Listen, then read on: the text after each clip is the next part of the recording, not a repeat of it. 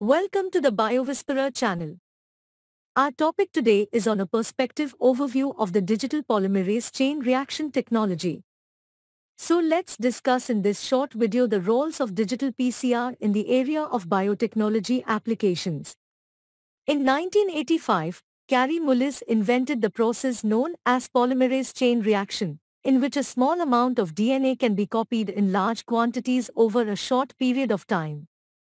During this COVID-19 pandemic, health authorities worldwide has adopted polymerase chain reaction as a gold standard test to detect genetic material from a specific organism, such as a virus. For instance, the test detects the presence of a virus if you have the virus at the time of the test. The test could also detect fragments of the virus even after you are no longer infected. This complements rapid antigen test kits based on lateral flow assay principles. The concept of PCR was straightforward.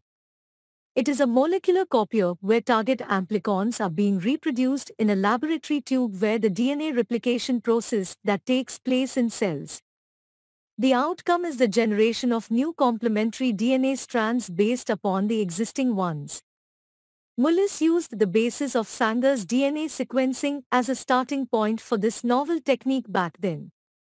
Coupled with the foundations of a discovery in 1976 of a thermostable DNA polymerase that isolated from the bacterium Thermus aquaticus found in hot springs. The DNA polymerase has a temperature optimum of 72 degrees Celsius and survives prolonged exposure to temperatures as high as 96 degrees Celsius, meaning that it can tolerate several denaturation cycles. In this scenario, the repeated use of DNA polymerase triggered a chain reaction resulting in a specific DNA segment's amplification. PCR technology performs biochemical level capability in amplifying a single DNA molecule into millions of copies in a short time. Amplification is achieved by a series of three steps. 1. Denaturation, in which double-stranded DNA templates are heated to separate the strands. 2. Annealing, in which short DNA molecules called primers bind to flanking regions of the target DNA. And 3. Extension, in which DNA polymerase extends the 3' end of each primer along the template strands. These steps are repeatedly cycled 25 to 35 times to exponentially produce exact copies of the target DNA. Digital PCR or dPCR is a revolutionary technique to precisely quantify nucleic acids. For its high sensitivity and specificity, this technique has been widely replicated worldwide. Just like in qPCR experiments, the sample preparation in digital PCR includes the transfer of master mix, probes and primers to a nanoplate, which is then followed by the addition of samples. Most vendors or biotechnological device commercial entities are selling the digital PCR system, having features of integrating partitioning, thermocycling and imaging into a single fully automated instrument, which will be able to achieve results in under 2 hours. Often, vendors will provide relevant software analysis suites to cater towards analysis up to concentration in copies per microliter of the target amplicon sequences with quality control assessments integrated within the workflow. For instance, the patient specimen from a nasopharyngeal swab will be subjected to lysis where two fractions are generated. The first fraction, the RNA extraction fraction, is subjected to qRT-PCR where optimal results is critically dependent on the amount and quality of template RNA extracted, potentially resulting in false negatives at low input viral copy numbers. The second fraction, which is the cell lysate, can be directly quantified, though inhibitors present in unpurified cell lysate decrease reaction efficiency and interfere with accurate quantification, potentially leading to false negatives. One of the foreseeable advantages of the droplet digital PCR technology is the sequestration of target amplicons and inhibitory chemicals into separate droplets, hence helping to overcome the difficulties. Overall, droplet digital PCR technology can simplify the overall workflow and obviate the need for a standard curve. In comes digital PCR, dPCR, which is the third generation of PCR that enables absolute quantification through partitioning the reaction.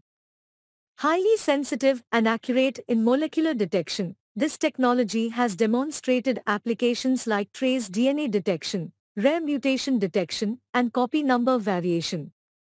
Droplet Digital PCR or ddPCR is a recent technology that has become commercially available since 2011. As with qPCR, ddPCR technology utilizes the polymerase in a standard PCR reaction to amplify a target DNA fragment from a complex sample using pre-validated primer or probe assays. However, there are two key differences. Firstly, the technique involves the partitioning of the PCR reaction into thousands of individual reaction vessels prior to amplification, and secondly, the acquisition of data at reaction endpoint. These factors offer the advantage of direct and independent quantification of DNA without standard curves, giving more precise and reproducible data versus qPCR, especially in the presence of sample contaminants that can partially inhibit the polymerase and/or primer annealing. Moreover, the endpoint measurement enables nucleic acid quantitation independently of the reaction efficiency, resulting in a positive-negative call for every droplet and greater amenability to multiplex detection of target molecules. Since then, ddPCR technology can be used for extremely low target quantitation from variably contaminated samples, which would otherwise likely lead to undetectable target levels. When using ddPCR technology, the reference gene normalization is always recommended for gene expression analysis. Next, we will highlight the top 5 benefits of digital PCR technology. Firstly, the increased sensitivity permits this digital PCR technology to pick up low abundant, including rare mutations can be detected. Second, this digital PCR technology exhibits superior precision where very small fold change differences in the amplicons can be detected effectively. Third, this approach deploys endpoint measurement and the partitioning within the analytical platform permits high tolerance to inhibitors including RNase and DNase. Fourth, digital PCR do not require references or standard curves, and it permits absolute target quantification. Fifth, there is high reproducibility of the results using this digital PCR technology. Given the large diversity of samples used in life sciences, the criteria for selecting between qPCR and ddPCR platforms for absolute quantification, gene expression or mRNA analysis requires the researcher to select the appropriate technology for gene expression analysis. The researcher should always begin a study by testing each primer pair in a 1/10 diluted pooled cDNA or gDNA sample when using individual samples from each treatment group in the study set, often in duplicate with qPCR under optimized thermocycling conditions and a no-template control for each target. Where presuming good, sigmoidal amplification curves are obtained with single melt curve peaks for each primer pair.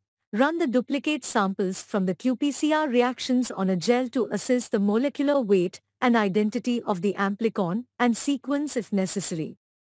The researcher can also proceed to ensure all targets being assessed for reaction efficiency with a standard curve using the same pooled gDNA or cDNA sample being serially diluted based on the CQ value obtained starting from the concentrated sample plus 7 dilutions.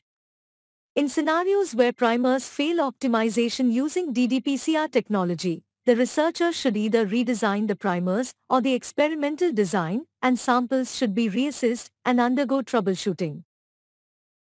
To date, digital PCR has proven itself as a novel method for precise quantification of nucleic acids. It uses similar assay reagents as used in standard analog measurements, but counts the total number of individual target molecules in a digital format, enabling many applications that require high sensitivity and have restricted sample availability. In terms of applications where dPCR has been demonstrated or may be well suited, these include the possibilities in rare allele detection in heterogeneous tumors or other genetic-based diseases, liquid biopsies of solid tumor burden using peripheral body fluids, non-invasive prenatal diagnostics in viral load detection, in gene expression, copy number variation in heterogeneous samples as well as with assays with limited sample material, such as single-cell gene expression. Moreover, DNA quality control tests before sequencing and validation of low-frequency mutations identified by sequencing. Commercially, several dPCR systems are available and the reactions occur either in a droplet-based dPCR system, such as the QX100 droplet digital PCR from Biorad, or to chip-based dPCR systems, such as Biomark HD from Fluidigm or the QuantStudio 3D digital PCR from Thermo Fisher Scientific. In conclusion, as a refinement of conventional qPCR, dPCR has the potential to allow a more accurate and sensitive measurement of the number of copies of target DNA, especially for low concentration and composite samples. PCR has been of major importance in both medical research and forensic science, and Kary Mullis has been awarded the Nobel Prize in 1993 for his invention of the polymerase chain reaction method. If you like this video, please smash the like button and subscribe to this channel for future updates. See you in our next video.